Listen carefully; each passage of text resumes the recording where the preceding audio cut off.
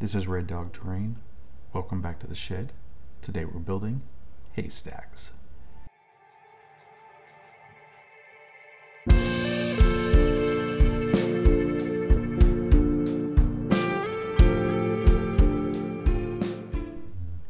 wanted to make some simple scattered terrain for an upcoming encounter in a field for my D&D game. I knew medieval people didn't put their hay in bales or roll them like we do now. So I Googled it, and this is how people without fancy machines make haystacks. They're simple and cute. I started by making one singular haystack, and I learned a lot in the process. A simple circular piece of dollar store foam board made the base, and I beveled the edges. Then I cut out a rectangle of coconut fiber plant liner and roughly separated it. The coconut fiber would add some variety in color and texture. Then I gave this cheap paintbrush a haircut. The bristles were a variety of length, not because I'm a bad barber, but just because that's how I wanted it. Then I mixed the coconut fibers and bristles together. This was my first lesson. I should have separated the fibers better. The coconut fibers clumped together and it didn't look natural. I saved the ruined paintbrush handle for later. Maybe I can make something out of it. Next, I took a 2-inch piece of twig that I found in the backyard and stuck it into the foam board and hot glued it in. Lesson number 2, I should have painted the base at this point. Then came the fun part. I coated the base and covered it in hay.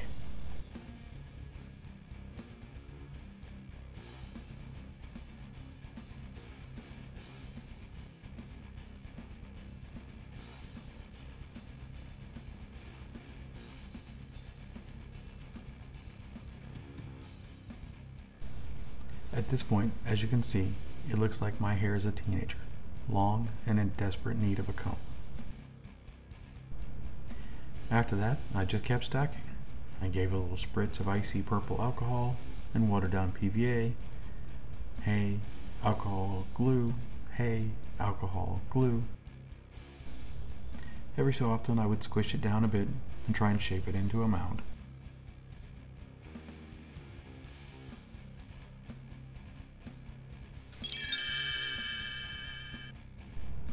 The children ran and hollered, gleeful yelps and high-pitched squeals as their father chased them through the haystacks.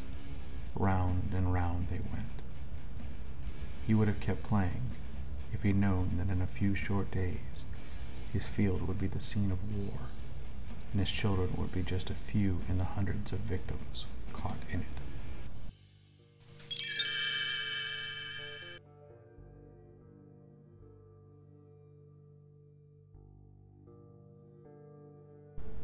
Wow, that got dark quick.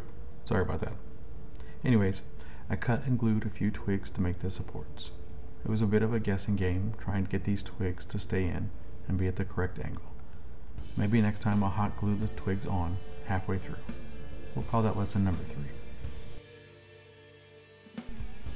While I do that, let me thank the band IAH for the use of their music.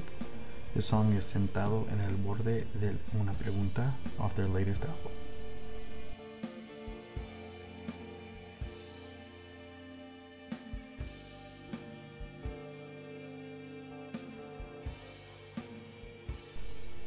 One haystack would be kind of useless, so I made 4 more.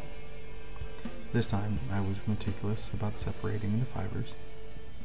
I also put everything in a bowl, and that made things much easier.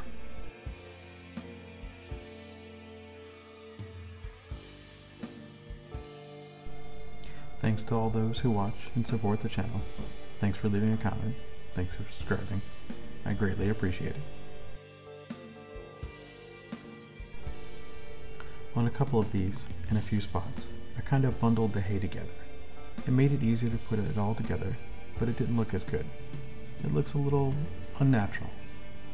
And that is our 4th and final lesson. I cleaned up all the scraggly bits and added support, and with that, these easy but effective scatter terrain haystacks are ready for the table.